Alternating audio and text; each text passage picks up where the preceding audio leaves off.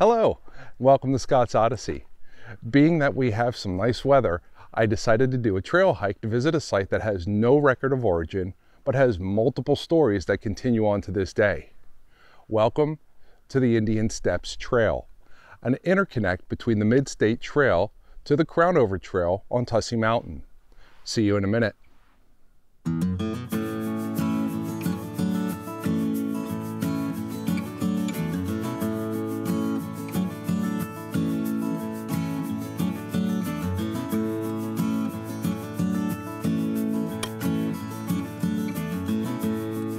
So I keep trying to do the intro, and there's a lot of noise in the background, and I don't know if this guy's picking it up. But what I'm going to do is I'm going to unplug the microphone while I'm talking to you so you can hear the jabber that's going on in the background. Here we go. Unplugging the microphone. And now we're on the more ambient mic.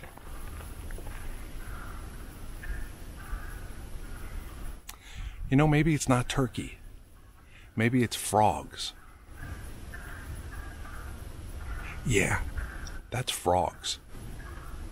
There must be a pool of water behind me somewhere, which would make sense. That's one of the creeks that run through this area, the Globe Run. Spring's here. See you in a minute again. Welcome back. If you've watched my videos before, thank you for your patronage, and I hope you enjoy these tales of the Indian Steps. If you're new to Scott's Odyssey, welcome aboard, and please take a moment to click subscribe for more of this journey through Odyssey stories of who we once were. It costs you nothing but a click and will give you continuous adventures in return. One thing very home to Pennsylvania, and specifically Huntington County, are state game lands, state parks, and the recreational hiking trails that connect it all together. Whether you are seeking nature or just to be out and away from people so you can center yourself, you will find that in our humble little county of green mountains and rolling hills.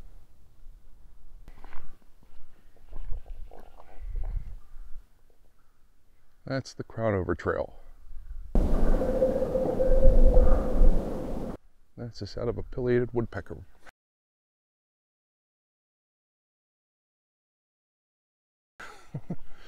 And that is the Indian Steps Trail. This is Harry's Road. As described in some of my other videos, all of this land at one time was completely decimated and laid barren due to the iron ore rush of the mid-1800s. It was not until the early 1900s that naturalists and conservationists started to seek to bring back the beauty of this grand and ancient mountain. In the 1930s, the biggest push was through the Civil Conservation Corps, or CCC, that saved a lot of old, interesting, and useful structures. But they also built many gorgeous facilities out of naturally occurring resources available all around them in order to create recreation locations that preserved the natural state of our forests and did not hinder local flora or fauna habitat.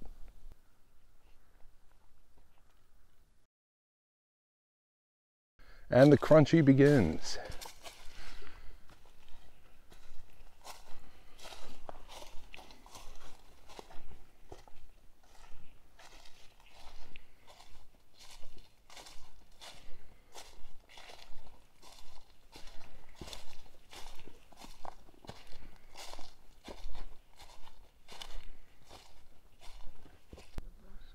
This location of the Indian Steps happens to be one of those CCC locations, or is it?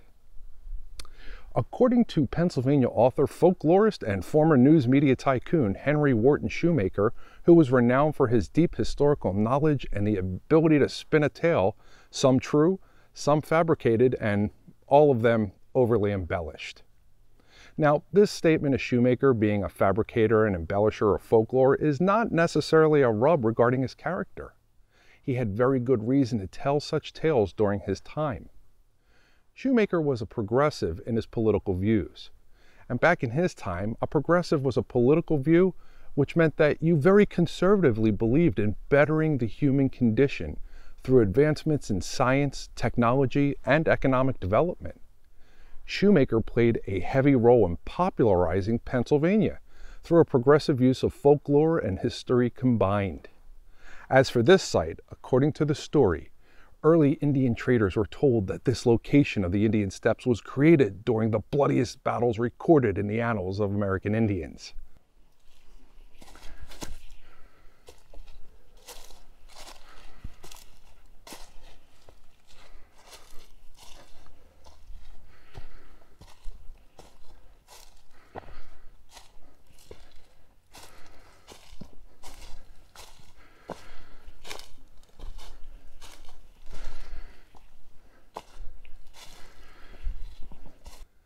The great chief of the Susquehannocks, Chief Pipsissaway, had a royal lodge house in the Bald Eagle Mountains.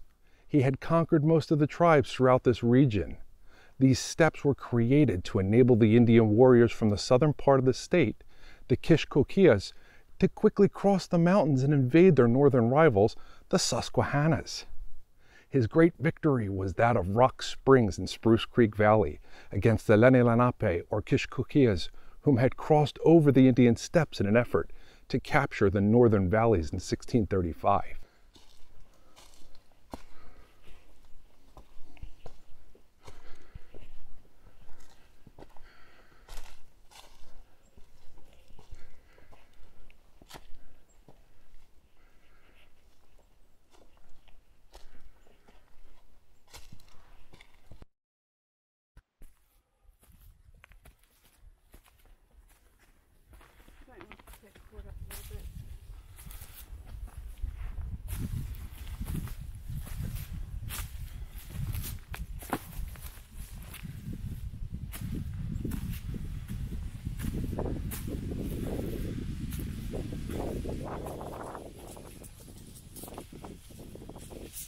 In a single-day battle, Pipsissaway defeated the rival tribe, driving the Lenni Lenape out of the Spruce Creek Valley and back across the mountain, with all of their warriors being annihilated. Thus, the great chief made himself the greatest figure in Indian history.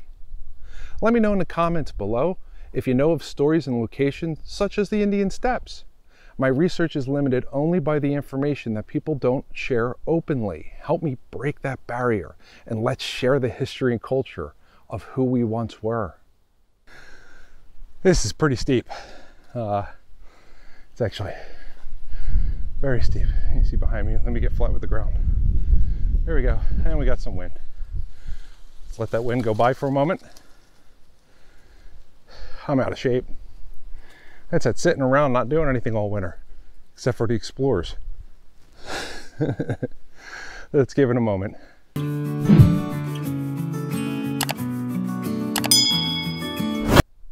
The story is allegedly validated by the fact that the number of Indians in this area when settlers arrived was greatly decreased in numbers due to warfare. The reality is those decreases were mainly due to pestilence.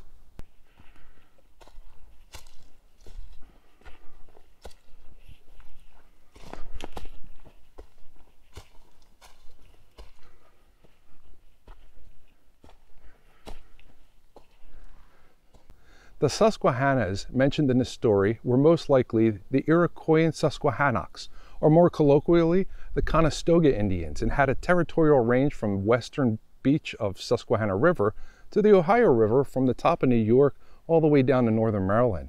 The Lenni Lenape would have had their territory from southern Massachusetts to southern Delaware, but no further west than the Susquehanna River. Although the Conestoga did decimate the Lenni Lenape multiple times throughout the mid to late 1600s, all of their battles took place in the Delaware Valley region, which would be comprised of the Delaware Valley Water Gap down through Philadelphia and into the Delaware Bay, all of which are 200 miles away from this location.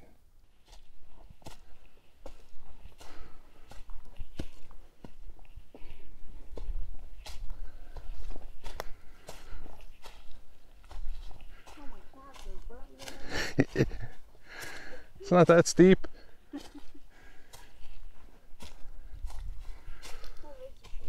Phew. I'll have to edit out all my heavy breathing. The facts dictate that this battle is purely folklore with no foundations in any recorded truth. Just like the story of Princess Nittany for which the Nittany Mountain is named, or the story of Running Bear and Little White Dove.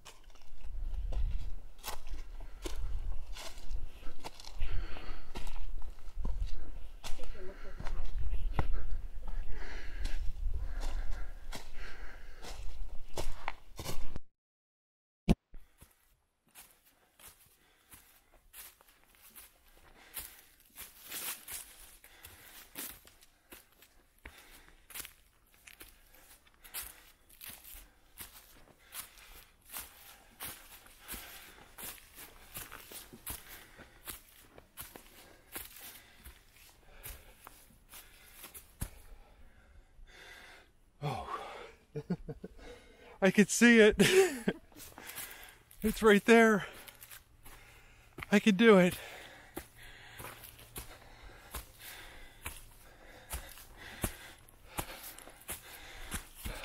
It is more than likely this set of steps was created by the Whipple CCC, as cited by a former member of the Corps, in order to repair an old logging skid trail used to actually build the Midstay Trail and the Crownover Trails.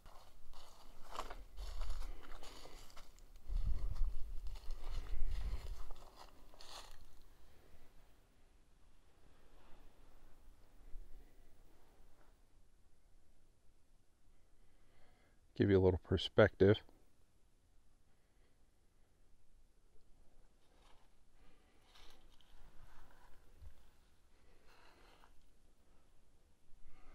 This part goes into a dip. Then it goes up and it's even steeper. I hope you enjoyed this tale regarding the Indian steps of Tussey Mountain, and I hope to see you on our next adventure.